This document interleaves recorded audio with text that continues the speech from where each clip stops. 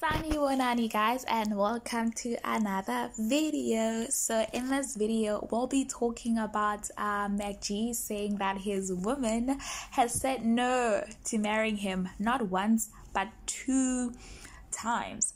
So MacG and the podcast were on a brunch in Bloemfontein, and one of the chillers actually asked him when he plans on getting married. Like, is there any plans? Are there any plans, on the pipeline? What's going on? Is he planning on getting married anytime soon?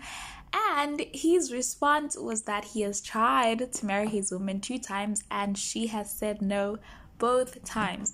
Now I'll play the recording. I'll play like the voiceover from that because I don't think I can play the actual video for reasons on YouTube. So I'll play you guys the video and then I'll tell you what I think about it after.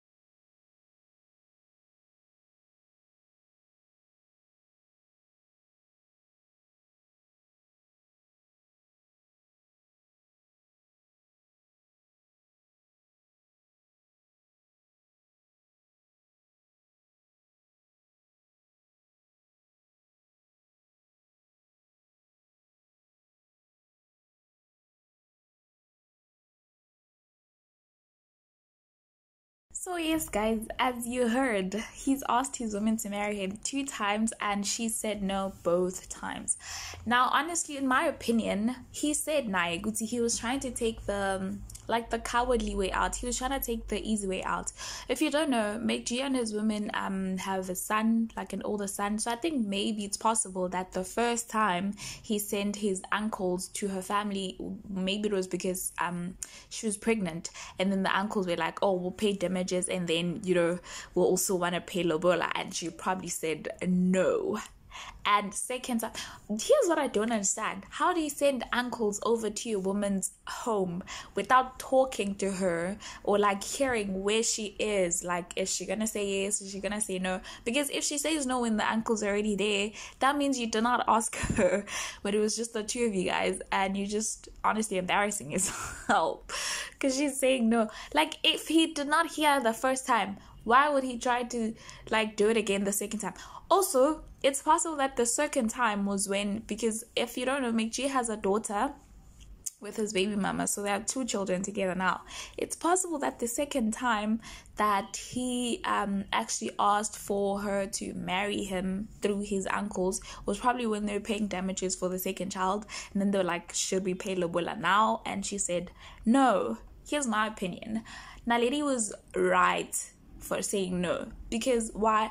One, you're not going to take the easy way out. If you want to marry me, you're going to ask me, like, nicely to marry you, not just send your uncles to my place.